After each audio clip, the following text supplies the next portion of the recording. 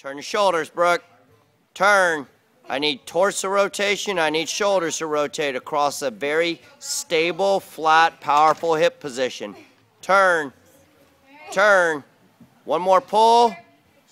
And clear. Very good. You can just leave that. There you go. Take that rope. Dump it in, and we're going to accelerate forward. Very good.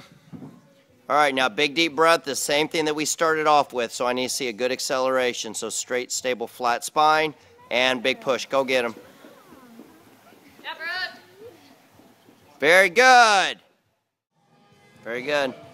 All right, we got a single dumbbell. We're going to do a little bit of a bench RM, followed by a 1 RM sit-up. Get to that tall, pretty posture and teach that midsection how to set that spine vertical. Now we're going to contralaterally lock that hip in. So if the dumbbell's in the left hand, we're going to lock that right hip in. Get as many presses as you can get. Communicate with your partner. And you're going to do a nice, tall, pretty sit-up. Very good. Bring it down. Tall, pretty posture. Very good. You got to breathe up there. All right, we have our compensatory action reflexes. What we're looking for is an isometric hold up top. And then your partner is going to apply an accentuated negative. One pull, and then we try to reincorporate that back into a pull on your own. We're going to try to do 4 of these. Watch your head, Brooke. So now from this position, very good. Keep in mind what we're looking for is your streamlined position. So pull, don't jut the chin. Very good. 2 more of these.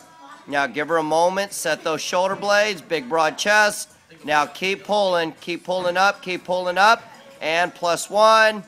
Very good. Let's go one more, Brooke. One more, girl. Jump it in. Lock it.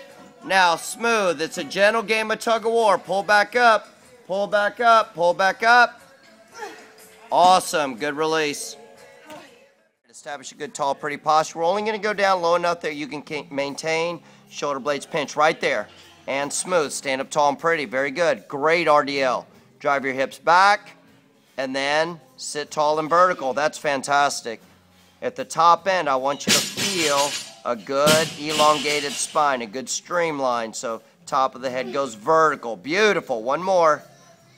Drive those hips straight back. Good hamstring stretch. And get tall and vertical. All right, what we're looking for is aggressive dive and drive position. So we're looking for a good linear line.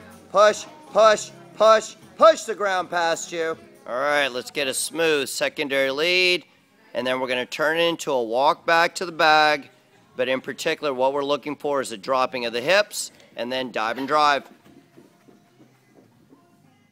Big pull. You got it, girl. Pull. Pull. Pull. You got it. Come on, girl. Pull. Pull. Pull. Beautiful. All right.